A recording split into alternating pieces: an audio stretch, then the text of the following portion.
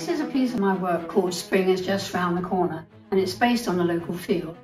And it's actually featured in our gallery in one of our books called Just One More Thing. But I wanted to talk about it because several people ask us, how do we go about doing this work? And I thought I'd show you some of the processes. And it starts off with a sketchbook, and I've got sketchbooks for years of this place, different times of the year, morning, evening, sunlight, rain, and I keep finding new things to do. And this is one of them. We start off with sketchbooks, and so some of the fields are filled with rapeseed oil flowers, and they're really very, very colourful. And then, of course, when they die, they leave lots of stalks, and this is the actual field where one of the years it was the aftermath of those the rape field flowers.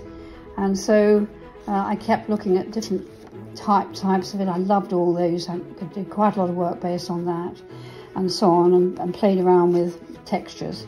And then, of course, the hedgerows, and particularly in spring, I love the fact you can see the structure of the hedgerow before the leaves come. And this was the start of this piece that I've just shown you called Spring is Just Round the Corner. And I love this sort of funny grey colour. In actual fact, when I look closely at it, it's actually the leaves of the next crop of the raped seed oil flowers. And they're very, very small, and in this case, they have this bluey grey look. And I was beginning to look at the hedgerow with all the pink, or rather red shoots of the new life. And I'm always fascinated by hedgerows and things, and so on. And then I try and do quite a proper drawing so that I can really see the structure, even if I'm going to sort of play around with it afterwards. I can talk about this piece here. I did this area in a lot of straight stitches, and I was using these really thick knitting wools. A lot of people are quite surprised that we use such a range of knitting wools and yarns. And I was using a fabric, and this is a lovely fabric we use called 1447 from Whaley's in the UK. And it's a lovely, it's not an even weave fabric, but it's very, very good because you can have great big thick threads. We do use a really big chenille 14 to do that.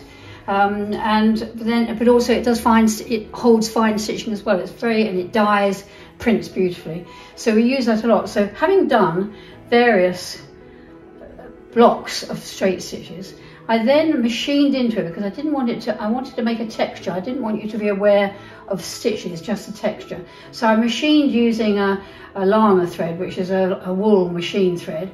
And then afterwards I used the embellishing machine to knock it back even further to blend it, particularly at the back of this to make it further away, and I made it slightly different colour as well.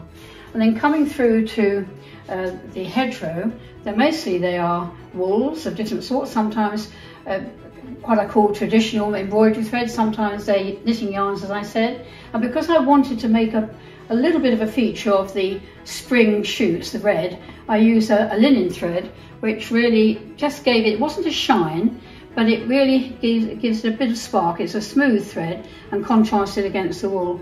And the rest of the time it's knitting tapes. Really, I use any colour and any thread I can if it's the right thing for the work.